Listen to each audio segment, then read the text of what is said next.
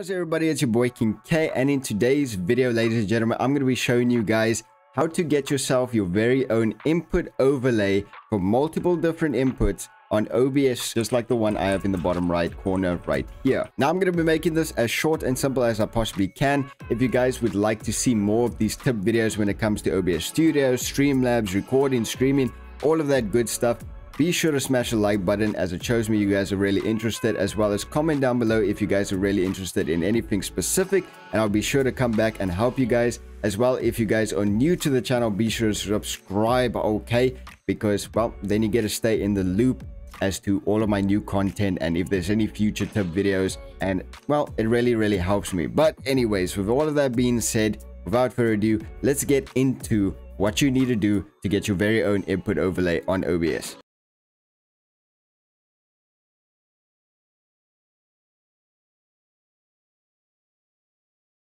Now down below in the description of this video, all the way at the top, there is a link to GitHub containing everything that you need in order to get the overlay yourself. Just a few side notes real quick before I get into the how-to and what to do's of this video. I just want to make sure that you guys note the following. If you want to have this overlay and have it actually well working, you're required to have Visual C++ 2019 redistributables, that is a long ass name, installed on your computer. Otherwise the overlay will not work at all. The plugin does not work either on Streamlabs OBS. No matter what you do, no matter which way you do it, the plugin does not work on Streamlabs. If you guys want an overlay for Streamlabs itself, I will do some research. If you guys request it, I'll find you guys an overlay, but this only works with OBS Studio, which is fine by me because I don't like Streamlabs whatsoever, and honestly I prefer OBS anyways. Another side note is that this plugin will not work properly and will often hitch if you run in two different instances of OBS. But if you've got a setup where you require two different instances, then you should run one of the instances in a 32-bit format in order to prevent, well, the overlay from hitching. Further on, this overlay does actually work with Linux, but I don't know anything about Linux, nor do I really care, so I cannot really help you there. But just, you know, you could read this, and if you want it on Linux, there you go. Anyways, back to the link I've provided down below. This will basically give you everything that you need. There are different variations of this. If you scroll down, there's like different versions. However, I'm just going to be working with 5.0 pre-release, as it works perfectly fine, as it gives me any issues, and it's really easy. Now what you want to do is click on the arrow underneath assets, if my thing would work, and there you go. You've got 6 different files. Now be very careful, as we only want 2 of the files, because a lot of the files here do a bunch of different things, such as the source code is obviously how this thing is made, as it is completely open and free. It's freeware, so you can basically edit it if you know coding. There's also like the top folder, which is a Linux zip that is only for Linux users, so please do not download it. There's only 2 things that you need here, which is the preset zip as well as the installation file. Simply click on each of the files and it will immediately give you the option to save it to your computer. Once you've downloaded the 2 files I've told you to download, you'll be given an application installation as well as a preset zip. Firstly, you want to unzip this folder and extract it to wherever. It doesn't really matter where they are. And once you do that, you'll be given all of these nice little things right here, which is, well, as the name implies, it's presets. After you've extracted all of those folders, you can get rid of the zip. It doesn't really matter as long as you keep the presets file itself. And then you want to go ahead and install the plugin itself into OBS Studio. Basically, you just need to run the installation folder, carry on, it'll automatically, I'm not going to do it because I've already installed it, but it's just going to automatically install itself as a plugin into OBS Studio within program files. If there is an issue, there is a way to manually do it. I'm not going to be showing you guys how to do that exactly within this video because it's a little bit complicated. But if you guys are running into any issues, again, down below in the comment section, let me know, and I'll be sure to come by and show you guys exactly how to do the more complicated installation. Alright, so now that you've got the plugin installed through the method that I just showed you guys, under sources, when you click add, you'll have a new source called input overlay. Now, if you're not seeing this in your OBS itself, please make sure to completely close OBS Studio and restart it, as it does not refresh your new plugins or whatever. It will only show up once OBS has had a chance to restart, or if your OBS was closed initially and you only open it after you've done the plugin installation, then it should show up here as well. Now I've deleted my keyboard's input overlay because I want to show you guys from scratch on how to do it.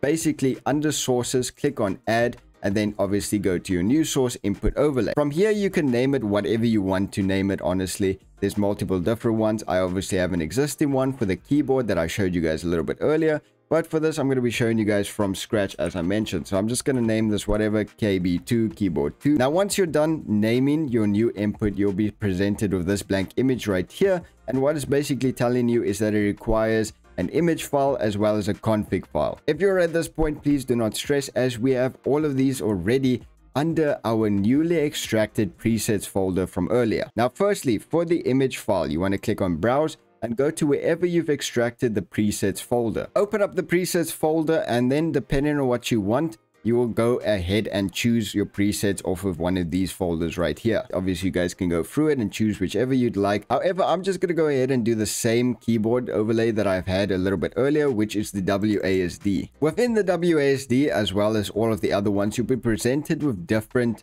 images. Now, it is important to note that the image you want is named exactly the same as the folder you just opened up. So mine is WASD. The image I want is also WASD. The other images within whichever folder is basically just preview. So if I were to open this up, it's just going to show me like kind of how it would look. This one is a full preview. This one is a minimal preview. Obviously, these look entirely different, but we're going to be getting into that in just a bit. Now, once you've opened the image that you want, you'll be shown a representation of all of the keys or all of the buttons on your mouse or gamepad. It's wild. There's a bunch of different things. However, no matter how hard I smash any of these keys presented on the screen, on my keyboard right now, none of them will highlight or show or work whatsoever. That is because you are required to have the config file in order for the OBS plugin itself to showcase what inputs you are using. For this, you want to go under config file and click on browse. Now, under the exact same folder that you were in to get the image earlier, again, mine was WASD. I want to go into WASD, and then I want to click on whichever config file I want. Now, the previews earlier had similar names to what these config files had. Depending on what you obviously want to display on your screen, these config files change all of those different keys into specifically what you want. For instance, if I want minimal, I'm going to be opening up this minimal, and it's going to change all of those tons and tons of keys into this minimalistic little thing right here. Now, if I go ahead and press on my keyboard now, thanks to the config file, it will actually show all of the keys that I'm using as inputs. And there you go, you've got yourself an input overlay. Now, obviously, this will change. If you go back to browse and you select full, for instance, on this one, it's going to give you the same one that I was using earlier on. Again, all of these keys will now work exactly the same because it has the config file for these specific keys. Now that you've got the config that you want and the correct image, you can go ahead and click OK. And well, mine is hidden. I'm going to unhide it for you guys right here. And you guys will basically have your new input overlay. Nice and sweet and easy. Of course, you can move this to wherever you want it to be. You can make it bigger, you can make it smaller, all of that simple things, just like any other image or on overlay or display or whatever you want to call it on OBS. I'm going to go ahead and move my OBS to a different screen right here.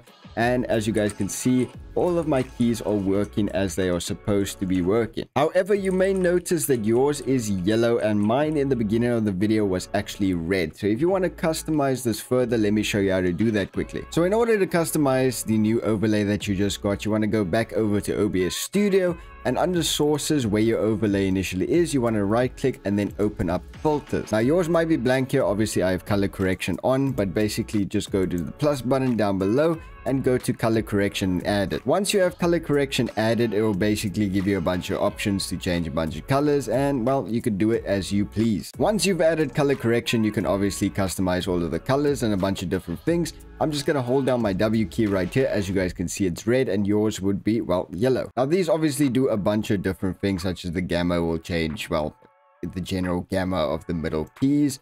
Contrasting will make this lighter, or well, brighter, or brightness will also make it. As you guys can see, there's a bunch of different things that you could do with this option. There's also a bunch of different filters you can also add. I suggest you play around with it and customize it as you would like it to be. But basically just changing the general color of the keys, such as mine right here, I went ahead and did a hue shift. And as you can see, the color drastically changes without changing the white. And you can also change saturation and change the colors further. Once you've gotten the correct color that you want, basically just go ahead and say close. I'm going to bring up my keyboard once again, move it to the middle, and I'm going to change over to my main screen again. Now from here, you guys can see, and man, I really chose a terrible wallpaper for this, but you can see it's red. Okay, it's red with a red background.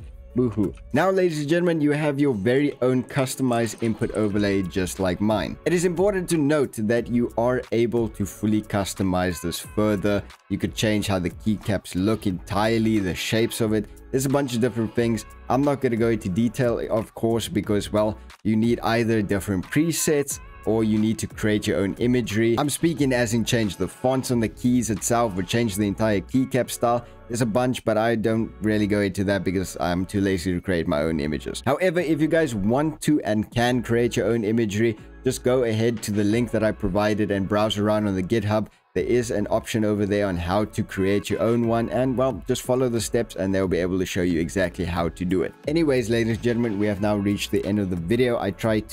I hope I didn't speak too fast. I try to just get through it as quickly as I possibly can and as smoothly as I possibly can in order to help you guys. I don't want to really make really long tutorial videos or tip videos because, you know, people attention span such as myself will get ADD, so I click off things within the first like 20 seconds if I find it really boring.